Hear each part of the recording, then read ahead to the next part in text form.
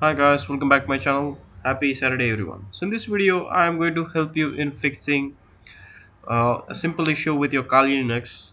Okay, the situation is that after you have logged on to your Kali Linux virtual machine, after you've launched your root terminal, okay, you get a simple error message, okay, that somewhat looks like this: ZSH corrupt history file. All right, and that appears right above this root underscore Kali line. All right, and then it appears like this. So I've typed it in the notepad over here. So here, this is how it looks like. This is the error message before your root underscore Kali line. All right, how do we fix this? It's very simple, guys. You just have two commands. Okay, you just have to copy this command. All right, and then just you have to paste it.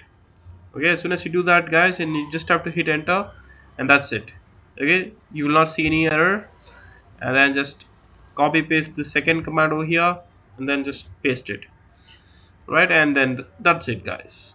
And you just have to say clear, and then that's it. And if you relaunch your Kali Linux root terminal, and then you would not you stop seeing that error again, right? So that's it.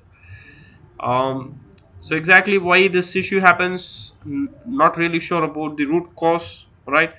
Maybe that is because you had done an abrupt um, shutdown of your Kali Nexus virtual machine, or there was um,